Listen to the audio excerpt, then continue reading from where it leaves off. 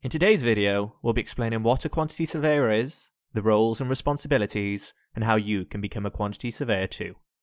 Before we start, if you're enjoying these videos or have found them useful in any way, please be sure to subscribe and hit the notification icon to get alerts when we upload new content every Wednesday. So, what is a quantity surveyor? Usually at Metroun, we study many resources online and physical books to give you the best and most up-to-date information. But whilst doing this video, we discovered that the explanation of what a quantity surveyor is actually a little confusing. So we decided to tell you in the most simple and easy to understand way.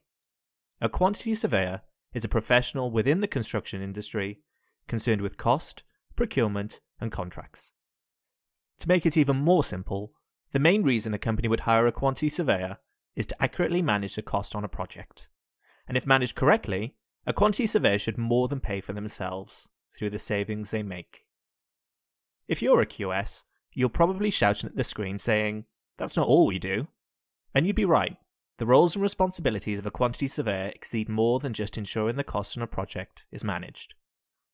A normal day for a QS may include estimating or forecasting the cost of labour, plant, and material required on a project, preparing tender documents, contracts, budgets, bill of quantities, and other documentation, tracking changes to the design or method of working and adjusting budget projections accordingly, procuring or agreeing on the services of contractors or subcontractors who work on the construction of a project, measuring and valuing the work completed on site, issuing payments to subcontractors, liaising with the client and other construction professionals such as site managers, project managers, and site engineers, and selecting and sourcing construction materials. Now you know what a quantity surveyor is, as well as what they do on a normal day, but how can you become a quantity surveyor? Although not true in all cases, the majority of individuals fall into one of the following two categories. 1. Obtaining a degree. Here you would study quantity surveying in university, usually spanning over 3 years. The major advantage of this route is that you'd be a fully qualified quantity surveyor at a very early age, potentially by the age of 21. The major disadvantage is the cost. You'd have to spend £9,000 a year to study this degree in the UK. You'd also not gain on-site experience unless you take a placement year between your degree. 2.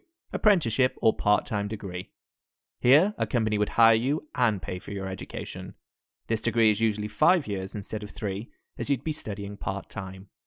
The main advantage is that the company is paying for your degree, and you'll also be gaining valuable on-site experience. The biggest disadvantage is that you'd have to juggle your work life, personal life, and educational life all at once, which can be very stressful.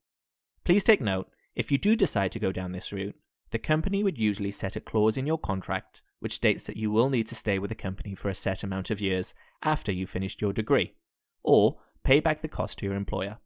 This means that if the contract stipulates 3 years and the degree takes 5 years, you'll have to stay with this company for 8 years in order to get this degree free of charge. We'd love to hear your stories on how you became a quantity surveyor, or if you're still in the process, on what made you choose this career path.